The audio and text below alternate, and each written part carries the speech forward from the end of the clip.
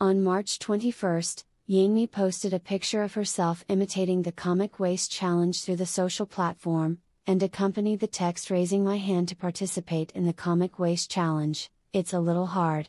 In the photo, Yangmi mimicked it vividly and had a very good figure. Yangmi's content also attracted many netizens to follow suit and try comics. Another artist, Zhang Yufan, also followed closely and released the same comic waist challenge, but soon, the trend of public opinion changed. An attempt to imitate the comics attracted a large number of netizens' verbal criticism.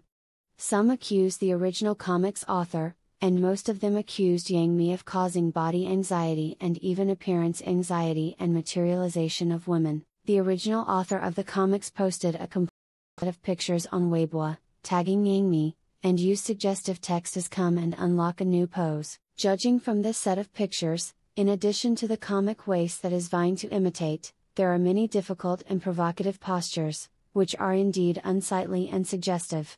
However, it should be noted that the only picture in this group of pictures that looks the most normal is this comic waist. It is easy to mistakenly think that it is just a kind of fitness exercise before this group of pictures is exposed. We should understand that if Yangmi could foresee that a photo of a comic waist challenge would attract so much controversy, and the original author would use such an unbearable way to heat it up, she would not post this content.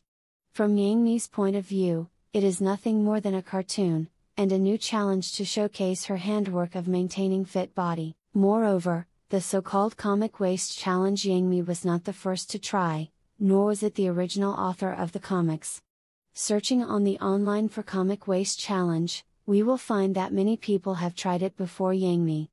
Yangmi is just a follower, but Yangmi is a first-line star. Her extensive traffic and attention have not only become the backup of this turmoil, but also the scapegoat of the original author of the comic. It should be because the controversy was too loud on Hot Search.